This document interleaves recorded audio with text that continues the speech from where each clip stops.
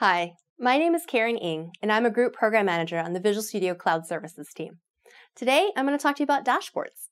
It's a brand new feature that we just shipped in Visual Studio Team Services and Team Foundation Server Update 1. So what I'll show you today is really what dashboards are. I'll show you what's new. Dashboards are a customizable canvas that replace your team overview page that allow you to visualize the progress and status across your team project. I'll show you the capability to do multiple dashboards. So in the previous home page, you really could only have one. You could only have a small section to pin new widgets, and you couldn't customize anything else on that page. In the new dashboards, you can have multiple dashboards. One for your sprint overview, one for your shipping features, one for your code health, one for your active bugs, anything you can imagine. The next thing I'll show you is having a customizable canvas. Previously, you couldn't remove any of those widgets, and you couldn't lay it out the way your team wanted to. What we've done is we've made every single widget on that board 100% customizable. So what you can do now is remove, add, or configure any widget the way you want. The last thing I'll show you is a new set of widget capabilities that we've introduced to the board and into the catalog. A couple of those as teasers are a query tile that lets you turn red or green depending on the threshold of bugs, or even a sprint overview widget that shows you your stories that are in progress. So before we dive in, let me show you what you used to have. So this used to be the old team overview page inside Visual Studio Team Services. There were a couple things that you couldn't do this page. You couldn't remove the top blocks if you didn't want them there, or if your team didn't use sprint burndowns or capacity, there is no way to remove them, and now you can. This is just a sneak peek at what the new dashboards look like. If you're a team admin on the page, you'll start to see that there's a green plus button. That plus button allows you to add multiple dashboards. Another thing you'll see is if you hover over any widget, you can start laying them out the way you want, or you can configure them to show the data you want. The last thing I'll show you is these new widgets. So 3 of them are shown here. One of them is a markdown widget, and it really lets you be creative with what you want to show with your team: text, images, or links.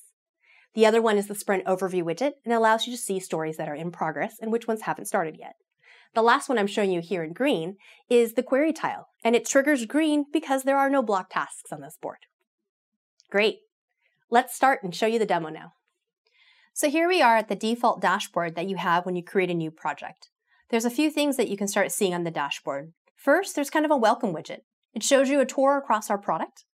There's a query results widget that actually is bound to the open user stories. There's a work widget that are your quick shortcuts to the different work hubs within the product.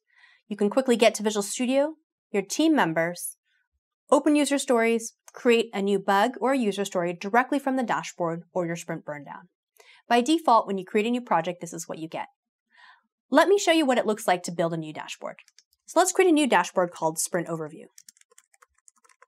Okay. What that does is it creates a new dashboard that's really a blank canvas for us. The first thing I want to do is go to the widget catalog. I can see a number of widgets in the catalog. Here's one that looks interesting. I'm going to create a sprint overview widget that's already bound to my sprint.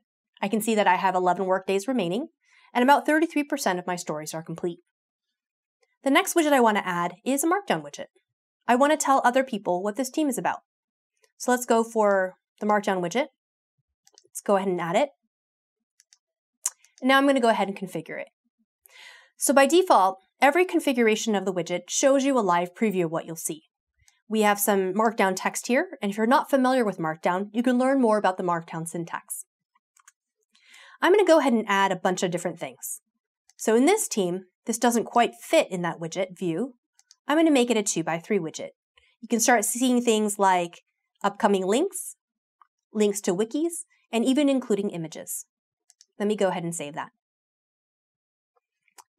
Let's add a few more widgets together at the same time. So the code tile looks interesting. The new work item widgets, let's do query results and a query tile.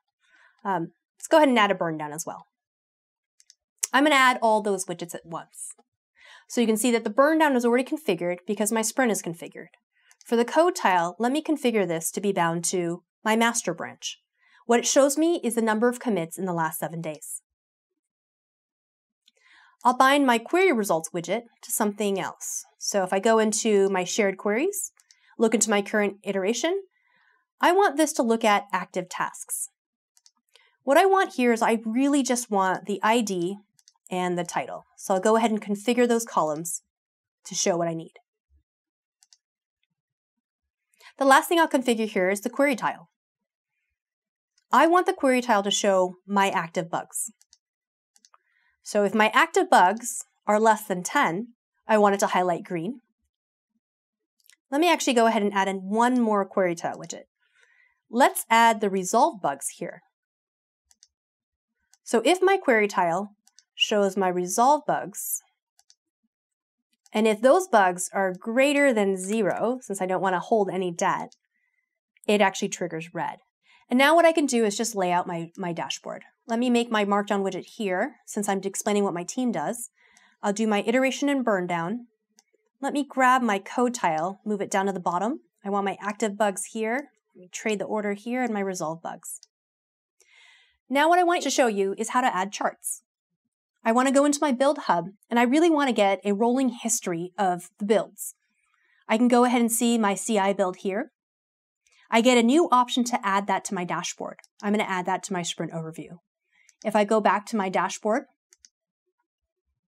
you can see that the CI build is now available, and I'll drag it here. And I can see that I've had 2 build failures in the last set of builds. The last thing I'll do is go to the work hub.